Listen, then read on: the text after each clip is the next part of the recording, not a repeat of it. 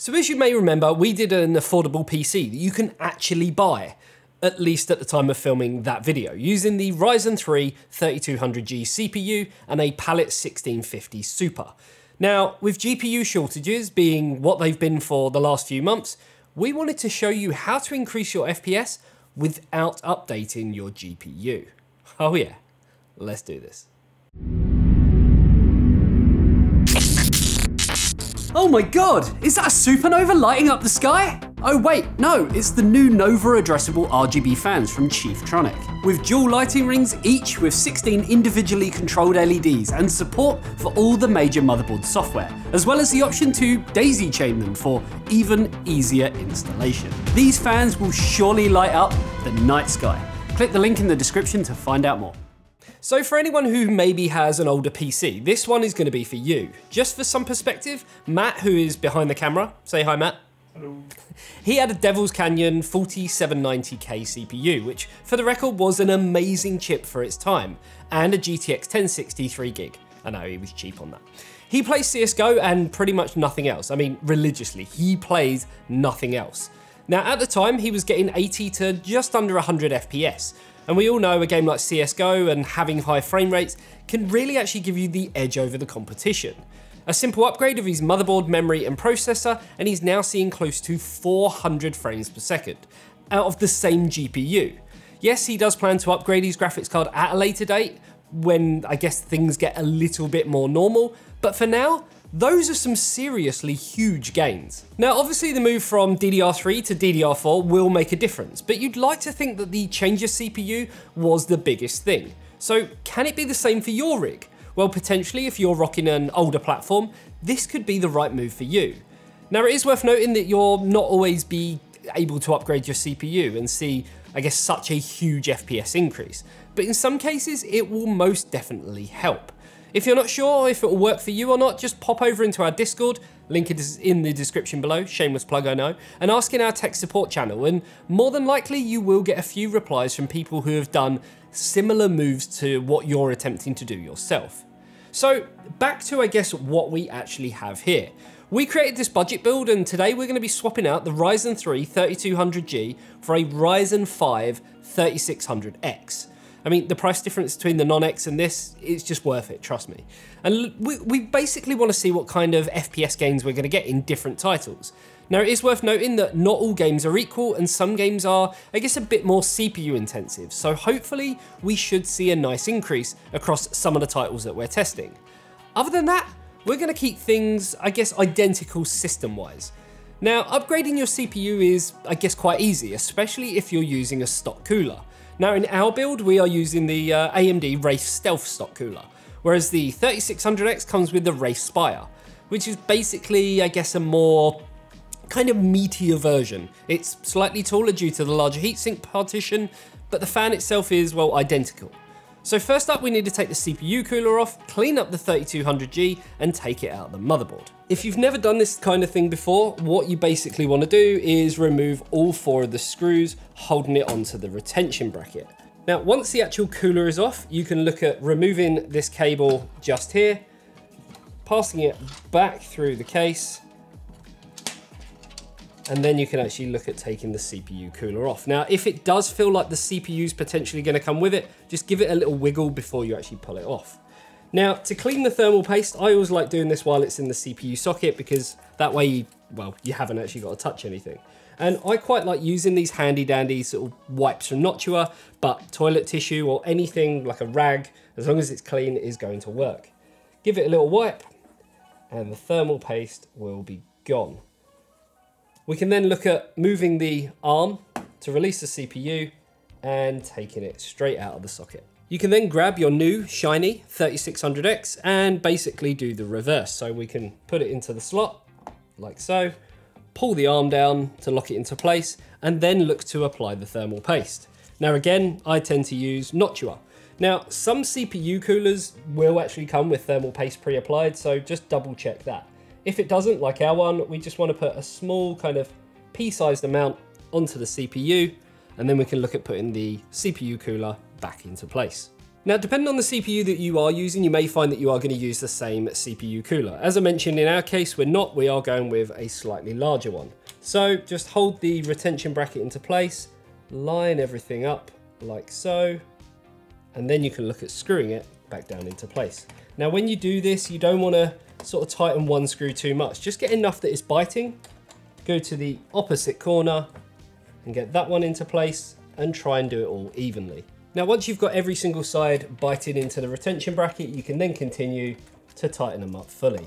Now, once you've got your existing cooler or your new cooler on there, you can take your fan cable, which comes off of the cooler itself. I'm just going to route it just through this gap, just so we have a little bit of cable management. We can then take it and put it back onto the CPU fan header on top of the motherboard. So once you've done that, it's just a matter of getting your power cable, putting it in, and if everything went well, pressing the power button, and everything lights up. And with this one, we have actually got the one with RGB on it, so it looks even better. Now, when you boot the system up, it's more than likely going to tell you exactly what you've done and that you've installed a new CPU. It's like, thank you, BIOS, tell me something I don't know. Now, for the most part, you'll need to go into the BIOS, save and exit, and that's pretty much it. So nice and easy there. Now, once we do have it booted, we should now have, I guess, a noticeable difference in FPS, as long as my theory is correct. So again, we're going to test the same 7 games that we tested before, including Call of Duty Modern Warfare, Cyberpunk 2077, Doom Eternal, Fortnite, and more, to show you the difference that upgrading just your CPU can have to your budget-built system. So without further ado, let's roll them beautiful benchmarks.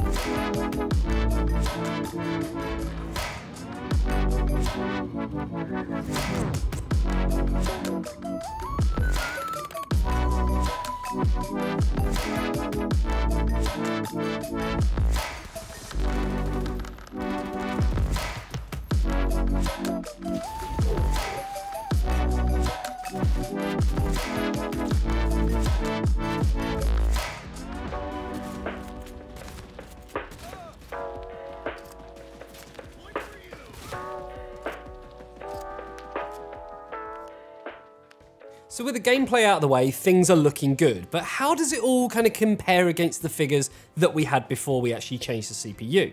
Remember, we had a Ryzen 3200G in here, so I guess not the most powerful, but I do guess it's kind of on par with a high-end chip from previous gens. So anyone on, I guess, Devil's Canyon CPUs or 6600K or similar will likely be able to relate to kind of what performance increases you're actually going to get.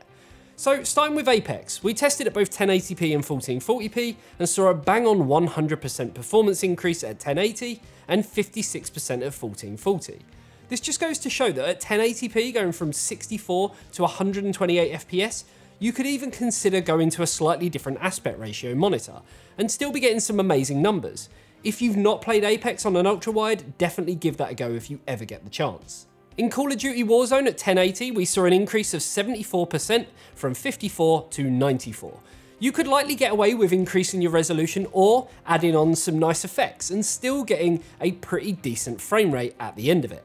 Moving over to Matt's favourite, isn't that right? Yes, CSGO. We saw an 84% increase with a 3600X at 1440p and 68% at 4K, coming in at 123 FPS. Obviously, the competitive gamers will likely be playing at 1280 by 960 or similar, so you could expect that FPS to jump well above 500 if you unlock that frame rate limit. So things are looking pretty amazing with these huge jumps. So let's move over to a single player game, Doom Eternal, which got an amazing 5.17%. Is that right? Yeah. 5.17%. So it's not huge, but it's still something, giving us 61 FPS. So now I guess we're above that magical 60 FPS number. I guess you could see Doom Eternal as less kind of CPU intensive, so if anything now, our GPU is actually holding us back slightly. Moving back to the multiplayer battle royale scene and Fortnite. Love it or hate it, we had to do it. At 1080p, we saw an increase of 118%, while at 1440p, it really allowed that GPU to stretch its legs with a huge 157% increase to 108 frames per second. I think anyone would be happy with those kinds of numbers, in all honesty. Now, Shadow of the Tomb Raider, which we know can look absolutely amazing, well, that saw a 50% increase at 1080p and a larger 87% increase at 1440p. So I guess just alleviating that bottleneck can really make the world of difference, even in some of the most demanding games. Lastly, the hottest game as of late, Cyberpunk. At 1080p, it saw an uptake of 22%, taking us just over, again, that magical number, giving us 61 FPS. Now, Cyberpunk is a great game in terms of visuals, and you can actually play it fluidly at 30 FPS. So this just gives you a little bit more room to ramp up them settings and sacrifice some frames in return. I mean, in all honesty, it's not that bad of a trade-off at all. So what's the key takeaway here? Well, as you saw, this is a fairly easy upgrade to do and doesn't exactly take much time to do either. And with the current state of the market at the moment, it just goes to show that a GPU, I guess, isn't the be-all and end-all if you're running older hardware or even slower hardware. Now, you may be surprised with the results that you're able to get, and while it's not going to give, I guess, great results in every game, like we saw with Doom Eternal, it still gave us something, and you can't complain at that. Now, one thing you will notice is that the huge jumps that we did get were typically in Battle Royale multiplayer titles. And with them being more popular than ever, I think this could be a great move for, well, a lot of gamers. And who knows, maybe you'll be able to save up some money in the meantime for a GPU upgrade later down the line, if you still need it after this, and obviously that all depends on when they're available. Now, it does go to show that this is definitely a viable option to help, I guess, get the most out of your system without having to pay those silly scalper prices. So there you have it. Hopefully you enjoyed this video, and if you did, you know exactly what to do. And I guess if you love what we do, consider maybe supporting us through Patreon, where you get access to exclusive behind the scenes content, early videos, exclusive contests, special rights on our Minecraft server that's coming very, very soon, special privileges on our Discord, link below, and much, much more. You can find the link in the description below for everything to do with that. And with that, I'll see you in the next one. See you later, guys. Bye-bye.